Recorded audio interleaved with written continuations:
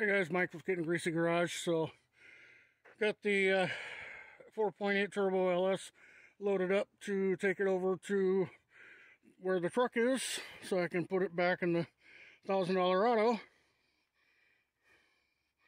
Got it strapped down nice and safe. Ain't going nowhere. Sure looks good in the daylight. Still pretty happy with the way it turned out. I'll put the balancer on once it's in the truck. And before I drop it in, I got to put the rear plate with the rear main seal on yet. Can't do that on an engine stand. And then of course the flex plate. And the injector rail. I got the injectors soaking in cleaner. Looks pretty good. Pretty happy with it.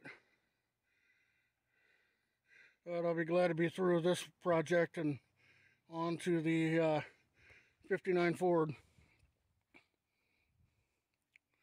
So there'll be plenty of videos left on the Silverado, $1,000 auto.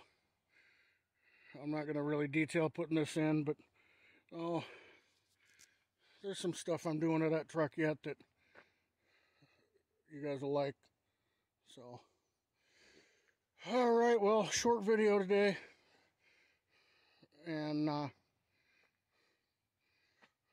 get back tomorrow and get another video out to you guys of this thing sitting in its new home.